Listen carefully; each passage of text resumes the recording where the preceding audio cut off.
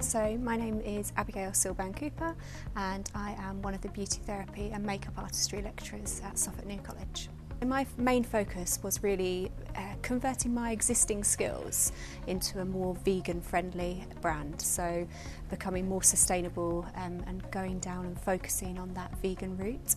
Beauty therapy is something that is very easily adapted, however we really need to focus our knowledge trying to become more sustainable in order to then input that into our lessons with our students, creating a more natural approach. Hi, my name's Stephen Davis. I'm a lecturer and I deliver on the HGV apprenticeship scheme and also full-time delivery as well.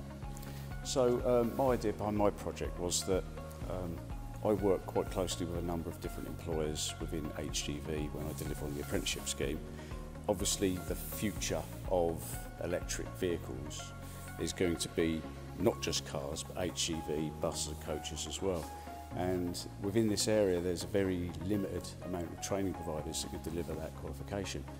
So I looked at different companies that were able to do it, and I thought to myself I can use this as a big promotional link for Suffolk New College to work with all of the local employers, especially the ones that we have apprentices with. Yeah, so my name's Ellen Clark. I am a science lecturer here at Suffolk New College. My project actually is based upon a report from the Royal Society of Chemistry. So they did a survey across labs across the country, and they had loads of different elements, so I picked 5 of them. Firstly, I did a survey to see how my learners think that we do these sort of things already and what they do as well to save energy. And then after that I composed a slideshow and they got them to do loads of research and create ideas of how they could focusing on them key aspects, how they could be more sustainable. So my name's Alison and I teach GCSE English here.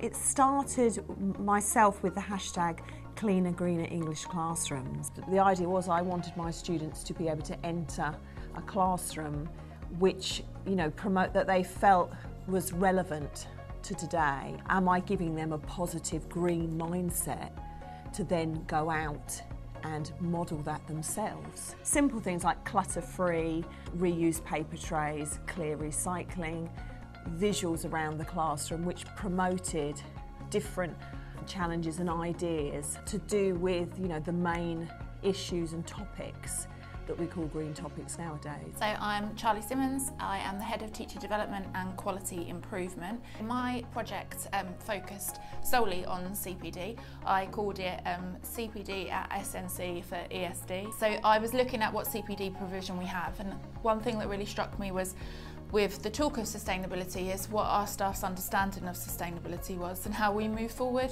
with that.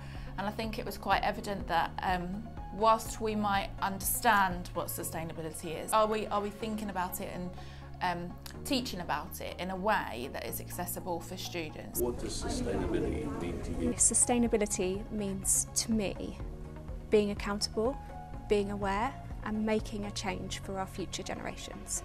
I think to me in particular it's about reducing your environmental impact so that we have cleaner resources and for the future and to help future generations.